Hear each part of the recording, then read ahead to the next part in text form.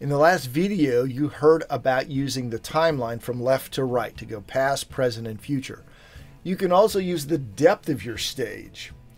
You can use the back of the stage to talk about going back in time.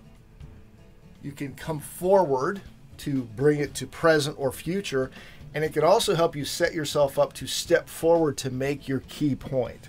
I always like to step front and center when I make the key points in my stories.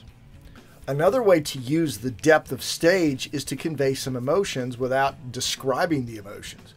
You could talk about how you were having a really rough day, you had just lost your job, your partner broke up with you, you lost your dog. I mean, it sounds like a country song, I know, but step away from the audience. It creates that distance because when we're having those negative emotions, we do feel distance from people.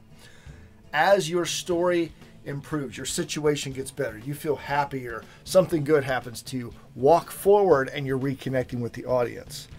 It's subtle, subliminal, but it's very effective to disconnecting and then reconnecting with the audience to convey the emotion. In the next tip, you're going to hear about the third dimension you can use. Not most people do it, but if you use this, it will help you stand out even more when you tell your story. Talk to you then.